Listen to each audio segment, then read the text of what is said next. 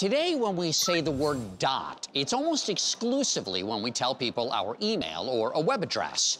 In reality, a dot is a dot, not a period, but a little bump, which really isn't a part of the alphabet or punctuation. There is one place where dots totally rule, and it's not in your email, but it is in Braille. This sleek watch is revolutionizing the way blind or low-sighted people tell time.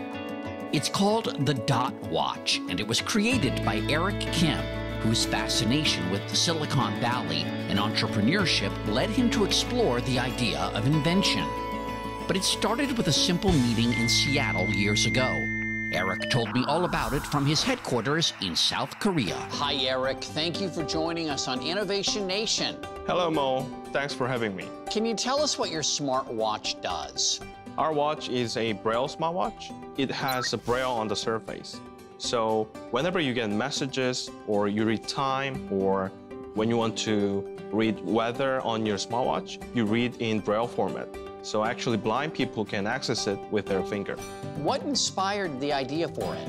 When I was studying in the University of Washington in Seattle, I met one blind woman, and at the time she was reading this giant refreshable Braille display, like a computer for the blind people. It was so expensive, like $5,000. So I was very curious.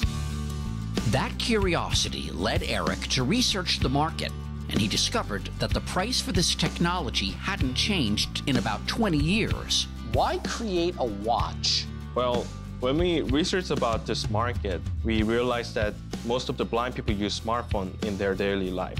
But they use the smartphone in very limited format, only sound. So we wanted to create some wearable device, and the smartwatch format was the best format that we can bring to the market and make a big value for the blind people. They settled on using a special magnet to move and control the components on the watch.